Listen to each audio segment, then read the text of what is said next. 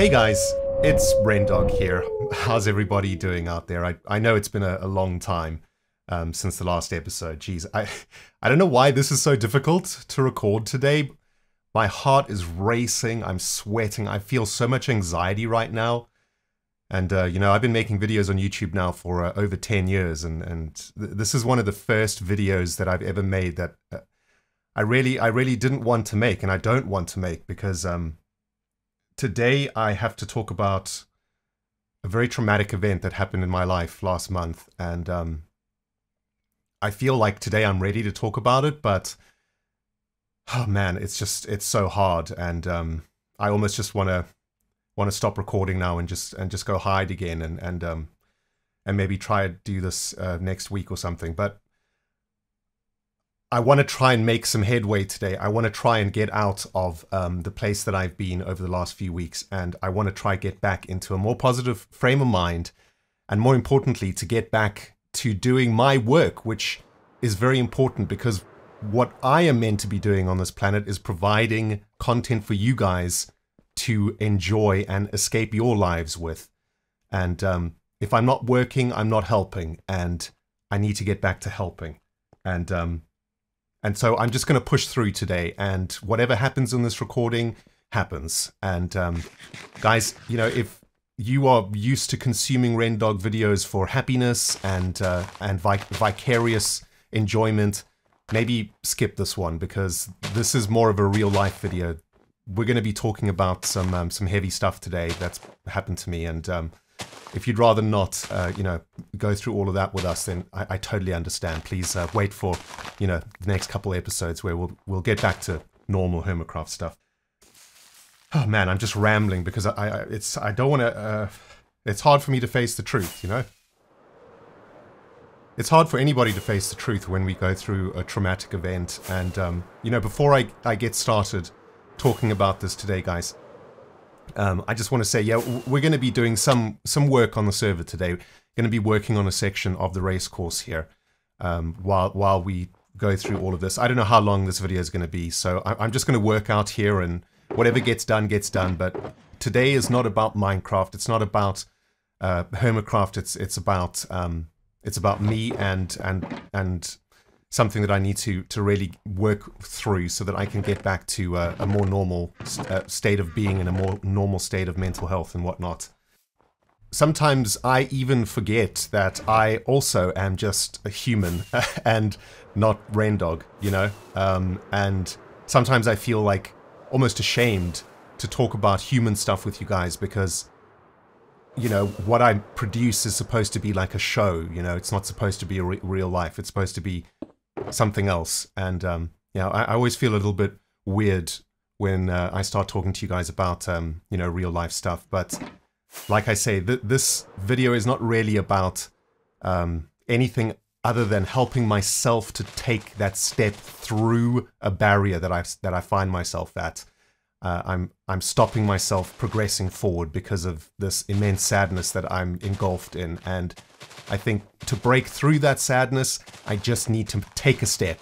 And if that means making a video where I ramble for a while, then that is at least a step forward. And, you know, you can't defeat a demon without throwing the first punch. And I guess this video is that first punch. And it's going to be a complete mess of a video. It already is. But anyway, let's get to it. I have something really sad to announce, and I am just going to read the tweet that I sent last month, because I think that's going to be the only way that I can really get through it. So just give me a moment to catch my breath, and I'll read the tweet. It is with immeasurable sadness and grief that I announce the passing of my little boy, Obi-Wan Alfonso Kenobi, Master Jedi. For the past few months, his health has steadily deteriorated, and despite our best efforts, last week we made the horrific decision to end his suffering. He passed away peacefully wrapped in his favorite blanket in his papa's arms on April 19, 2023. I am utterly broken and miss my little boy so much. It will take me a long while to find peace in my heart again. But I try to find solace in knowing my boy is no longer in pain. He will always be by my side for long walks through the forest, or on my lap for cozy nights snuggled up together on the couch. Rest in peace now, my handsome boy. Your papa will always love you. As you can probably tell, this topic is extremely painful for me to even think about, let alone talk about, and I'd like to just leave this here, if that's okay, guys. I don't want to talk any more about this. Maybe later on in the year when I'm feeling a bit better about everything, we can talk a bit more about Obi, but I just want to leave it there, and I hope that's okay. Oh man, you know guys, for the last week or so I've been writing notes about this episode, you know, talking about writing about what I'm going to say today, and well, I haven't followed any of the notes, you know. I don't think that this is the kind of video that you can actually plan. You know, you just have to go for it. I'm already feeling a little bit better. A bit like a weight has been lifted off my shoulders, having recorded the last few minutes. You know, this is something that I've been really stressing about for the last couple of weeks, is just being able to read that tweet without breaking apart, which clearly I did break apart a little bit there. So sorry about that. But yeah, managing to get through that has actually helped me feel a bit better. So thank you for sitting through that. I'm sure it was unbearably uncomfortable, but we made it through that hurdle for the episode. So that's great. You know what? Let's lift the spirits a bit today, because I do have some good news to share with you also.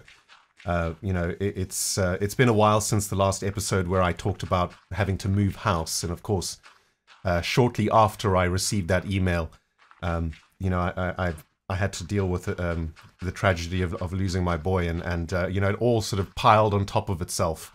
All these things piled on top. And there were some other things going on in my life too that I don't talk about because they're private. And basically, all the bad things happened in the same week almost. It felt like, and you know, in my life, I've been pretty good at handling traumas when they come by themselves. You know, being a real life hermit type person, I've always been a very solitary human being. I've always been on my own for most of my life, and I've always been able to manage trauma when it comes in small doses, so to speak, when it's one thing at a time.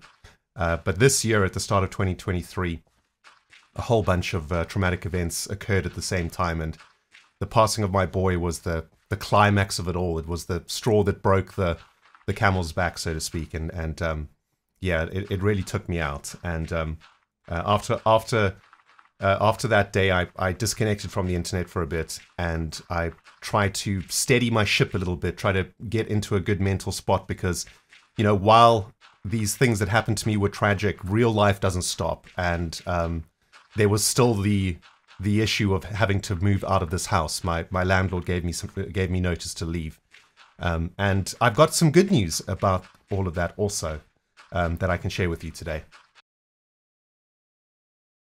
So the first bit of good news is that I have actually managed to find a place, and I have signed the contract, and I have paid the rent. I had to pay half a year rent up front because of the, you know, the tremendous urgency of the situation of me having to find a place, and that's how I was able to secure this place, was paying a lump sum up front, and got the lease signed and met the landlords, and you know, they're fabulous people, and we're going to have a great relationship moving forward. And the house is as good of a place that I could find in the couple of weeks that I had to find it, and I'm very excited about moving into it in the last week of May, which is when I'm going to be moving, which is about 2 weeks from now.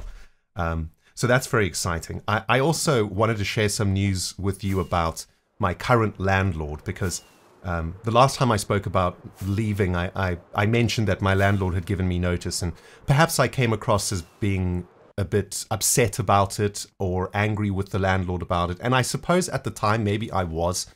But actually, it's interesting because this is going to link back to one of the key things I want to talk about today. And that is the fact that most of us in this world have stuff going on in our lives that nobody else knows about, or at least that very few people know about, right? And we're all very quick to jump and judge each other without actually empathizing. And while at first I might have been upset with my landlord, my current landlord, I actually spoke to them about the situation. I did email them, and we had a chat about it all. And it turns out that my current landlord is going to go and do humanitarian work in Sudan, in the war zone. And they want to ensure that their family has a place to live here in the UK while they are in South Sudan.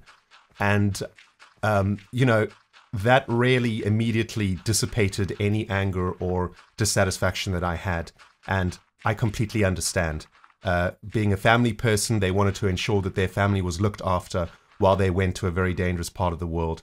And in some ways, me relinquishing this home for them is me doing my small part, you know, inadvertently to help out in Sudan too, because I'm ensuring that my current landlord has peace of mind before they go over there, and perhaps that'll help them do a better job while they're over there too.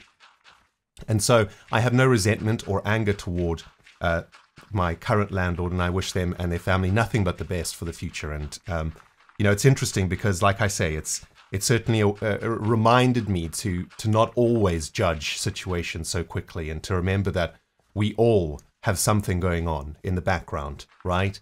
You know, HermitCraft is such an interesting metaphor almost for reality in our society in some ways, because, you know, you guys watch us hermits, and for people like me, I try and make my videos as positive as possible, because I believe that you and we have a deal, right? And that deal consists of you guys supporting me by watching my videos, subscribing on Twitch, being a Patreon, and all of that. You know, you help me to live and provide financial means for me to continue to produce. And what I give you guys is a vicarious escape from reality, a place that you can come and live in HermitCraft for a bit, and you don't have to worry about your own stuff that's happening in your own lives. And, you know, of course, you all have stuff that's happening in your own lives. And that's something that we really, really need to remember. And, you know, it's something that I'm trying to remember also. As I get older, I try and be more empathetic, because I think it does make you a better human being overall. You know, I want to expand a bit on this point, because this alludes to a very important lesson that I learned from one of my very best friends many years ago. And it's a lesson that kind of stuck with me ever since he taught me this. And, you know, you don't often take your friends very seriously, especially ones that are very close to you, but every now and then they'll say something that almost changes your life, or almost changes your perspective on reality. And this was exactly an occasion where that happened. And for those of you guys who have been watching for a very long time, for those of you guys who have been watching since before I was on HermitCraft, you will know what I'm talking about now. But I think the majority of you watching this are probably new viewers that joined me during my times on HermitCraft. But before I was in HermitCraft, I was still doing YouTube maybe 4 or 5 years before I joined HermitCraft. And during that period, I went through another very traumatic section of life where I went through an incredibly damaging breakup, which resulted in me ending up in crippling debt and very horrendous depression. And I even quit YouTube for about 1.5 years just to try and get myself back to a place where I was functioning correctly. I quit YouTube to pay my debt off by working a couple of jobs in London. And I just, you know, worked 7 days a week for 1 year or 2 just to pay off the debt and then get back to doing YouTube again. But that's a long and sad tale for another day. The story, though, that I'm trying to talk about is that during this time, when the breakup happened, I fell into a very deep depression where I locked myself away from the world. The only people that I spoke to was my mum and my brother and my dad. I just spoke to my family. I didn't speak to anyone else. And I kind of disappeared for a while. Maybe I disappeared for 3 or 4 months or something like that. And my friends were really worried about me because I wouldn't answer their calls or their text messages, or on Facebook I was just ignoring everybody, you know, while I was trying to deal with all of this that was happening to me. And eventually, after a few months, one of my best friends, you know, somehow convinced me to go out and have a steak with them in town. And I went and joined them for lunch in town. And, you know, they said to me, dude, what is going on with you? Like, where have you been? Why haven't you contacted anybody? And I said to them, well, you know, I've had the most horrendous time in my life. I had this insane breakup, and can you believe what happened to me? It's just so tragic. Like, I mean, you know, and I listed all of these terrible things that had happened to me. And very interestingly, instead of getting sympathy from my friend, I got something that was kind of it was the opposite. It was almost like tough love sympathy, because what he said to me really changed my life in many ways. And he said to me, mate, we're all going through hard stuff right now. You're not the only one that's struggling. We also are going through tough times, and we also need support from you. And in that moment, I realized that, yes, I was kind of being a selfish friend in that moment. Perhaps I wasn't in the best place to provide support for my friends. But the reality was that just because I was going through tough times doesn't mean that they were also going through tough times. And that really altered my perspective on things, and really made me basically turned on the empathy part of my brain, I think. And ever since then, I've been a lot more aware of these situations, and no more so than today. You see, I'm very aware that right now, this is a video about me basically complaining about some really heavy stuff that happened to me, right? A little bit like that day that I joined my friend for a steak, and I was telling him about all of my woes and my tragedies. And I'm very much aware that I'm doing that exact same thing right now. I'm telling you guys about something that terrible that happened to me, all at the same time while being aware that every single one of you is going through something really tough right now too. And I am not making this video for your sympathy. In fact, I hope that we can get something positive out of this video. Instead of me just sitting here and being sad about what was obviously a tragedy in my life, I want to try and flip this.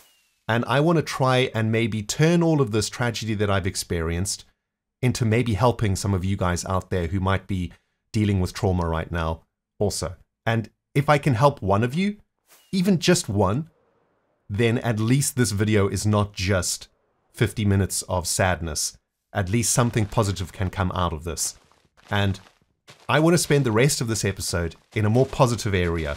And I want those of you guys who are maybe struggling right now with a traumatic experience that you are trying to deal with, stick around.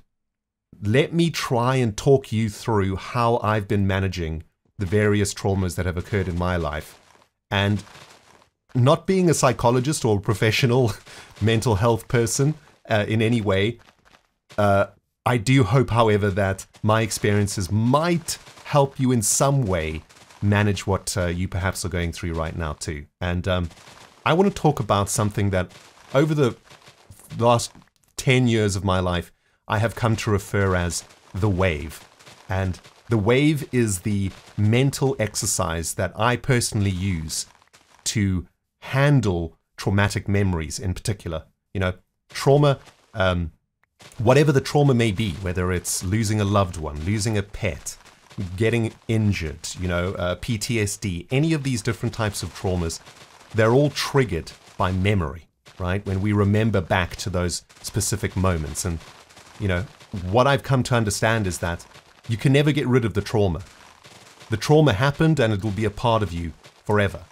But what you can do is you can manage the specific moment when you remember that traumatic event. And if you can manage that memory correctly, you can help yourself a lot, and you can really start to manage your feelings a little bit better and slowly over time begin to heal. So what is the wave? Well, let me just get a sip of my tea over here, guys. It's getting cold. I've been I've been recording now for about 30 minutes or so, and I'm feeling a lot better now, guys. Thank you so much for those of you guys who are still here and listening. I do appreciate you getting through all of this. And let's talk about the wave. It's kind of a difficult concept for me to talk about because it's a me thing. It's a mental health tool that I've developed for myself. So I'm going to try and explain what the wave is with a story. I think that's always a good way to try and explain these things. And this story is going to begin all the way back to when I was about 6 years old, 6 to 10 years old, that sort of time frame. And this story takes place every December in South Africa. Now, December in South Africa is summertime, and many South Africans head to the seaside for summer. And my family was no exception. Every single summer, my family and I, my mum and my dad and my brother and I, we would head to the coast and we would spend 4 weeks in the sun and the sea and have a wonderful summer holiday every single year.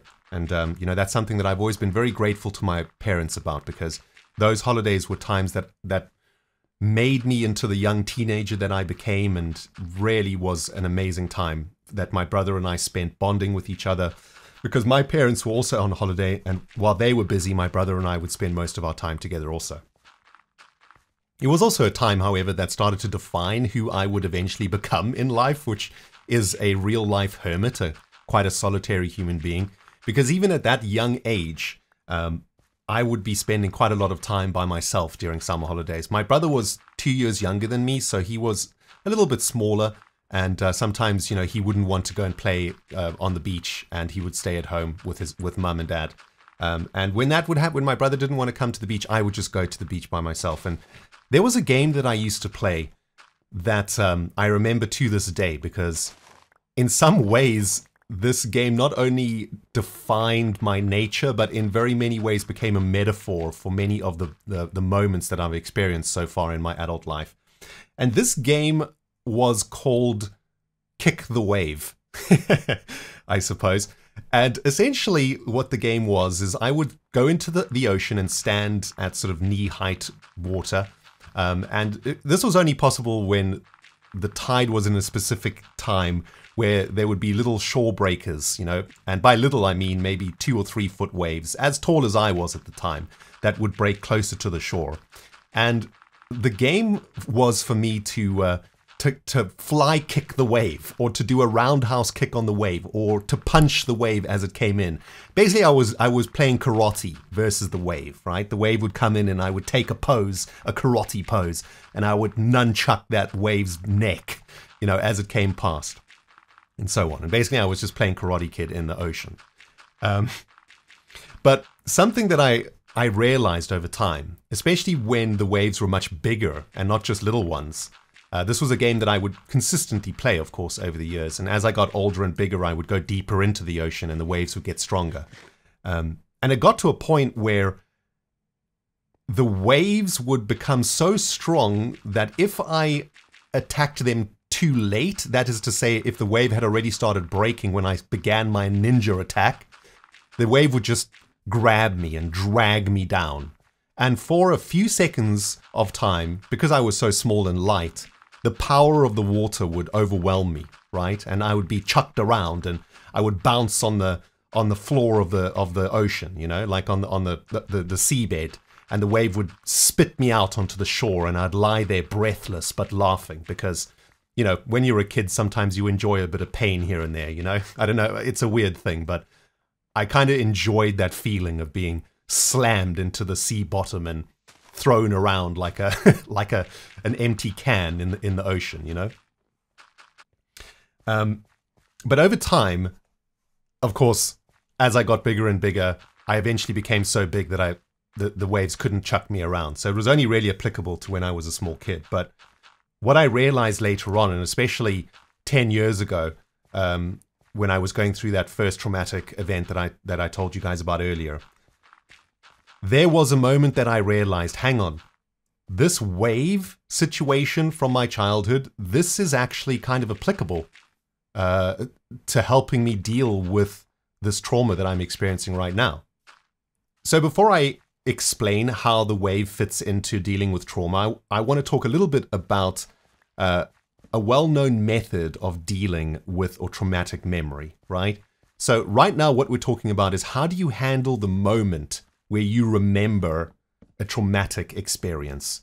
And for the sake of this whole thing, let me talk about a hypothetical, right? Let's say that I experienced a traumatic moment in the ocean, right? Let's say I was attacked by a giant sea turtle in the ocean. And it was a very dramatic moment in my life. Later on in life, when I remember back to that moment that the sea turtle took a chunk out of me, that memory itself triggers a bunch of fear, sadness, anxiety, all of the negative emotions. And of course, that's why people experience things like PTSD. Now, the reason that these memories are so impactful on us is that human beings have incredibly powerful imaginations.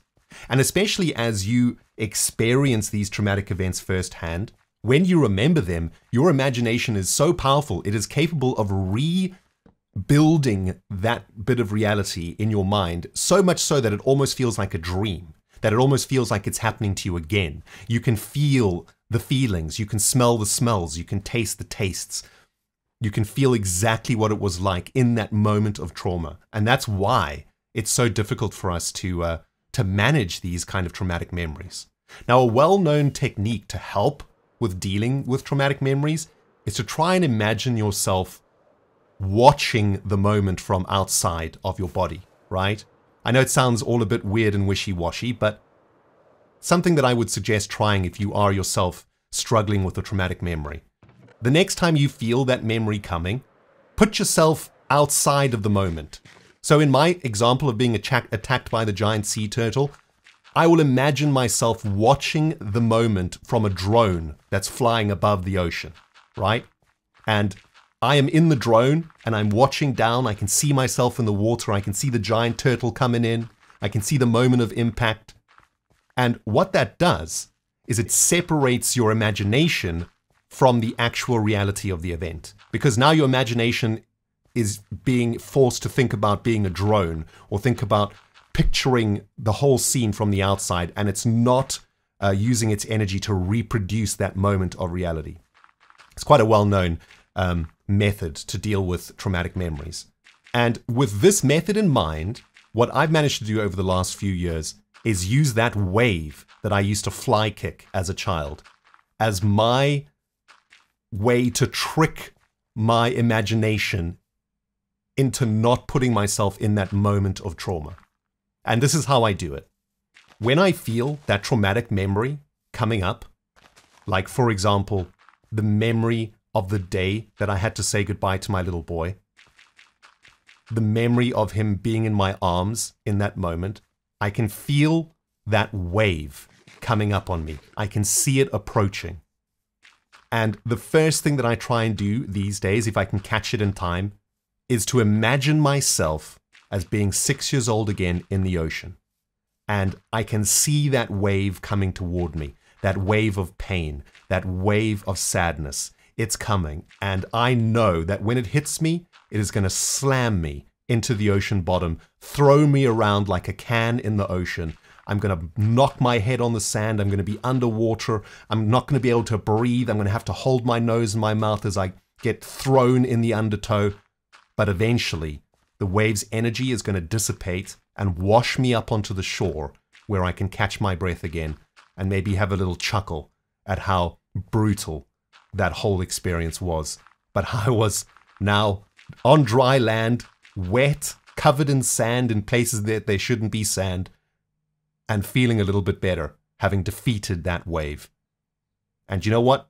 The next thing that I do is I go straight back into the ocean to fight the next one, because those waves don't stop coming. Just like ocean waves never stop slamming into the shore, so the waves of our lives never stop approaching us either.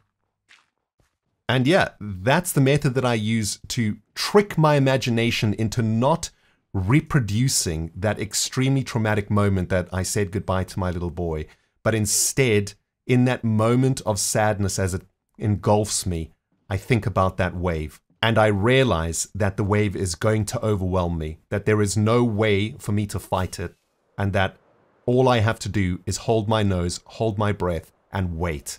And I will come out the other side in one piece. Because a wave's energy is finite. It just simply does not have the energy to throw you around forever. And it will let go of you. And so will trauma. And so will traumatic memories. They will let go of you. You just have to make sure that you're able to manage them correctly. And by finding some sort of imagination method to disconnect your memory from your imagination in those moments of overwhelming surge, I think that'll really help you guys be able to manage those traumatic memories that you might have. You know, the more I thought about the wave, the more that I realized that the wave is not just about those moments of traumatic memories. In fact, the wave concept, or the concept of the wave, can be applied to an entire lifetime. And in fact, I have no doubt that this theory probably already exists out there. You know, I'm not a particularly smart person, so I'm sure that this whole wave thing has been thought about by like a surfer or something before. But I don't know. It's something that I've come to my own conclusions about. And what I've realized is that, yeah, while there are little waves in our lives, right? I've just had to karate chop a couple of little waves this year, you know, with all of these things that happened to me. But at the same time, there's bigger waves that have been happening also in my life, right? So for example, when I went through that really difficult breakup many years ago, that wave lasted about a year. You know, that was a big boy. And that wave smashed me into the tarmac. You know, there was no sea sand underneath that wave. That was like a city wave. You know, that was a tsunami wave that smashed me into the tarmac. And that took a long time for the energy of that wave to dissipate. And even within that wave, there were other little waves that happened too, right? And you know, perhaps there's even bigger waves than that, waves that are larger than a year. Maybe a wave can last half a lifetime. Or in fact, maybe we can look at our entire lives as just one large wave, with our final moments on this earth being that moment where we're washed up onto the shore and we take that deep breath after being in the undertow and out of control, right? Now, of course, this wave analogy or metaphor or whatever it is that you want to call it, it works really well for me because it's something that I can relate to from my childhood, you know? It's easy for me to remember what it felt like roundhouse kicking that wave in the face and then that wave smashing me down and, you know, holding me under for a while. I can feel the power of that wave when I close my eyes right now. And so it's easy for my imagination to make that link when I'm dealing with a traumatic memory. So, you know, I'm not suggesting that you use my wave analogy to deal with your traumatic memories, but try find one of your own, right? There's many things that are the same as waves. You know, you're trying to find something that is very powerful but runs out of energy. You're trying to find something that's extremely powerful and can overwhelm you but will run out of energy in the end.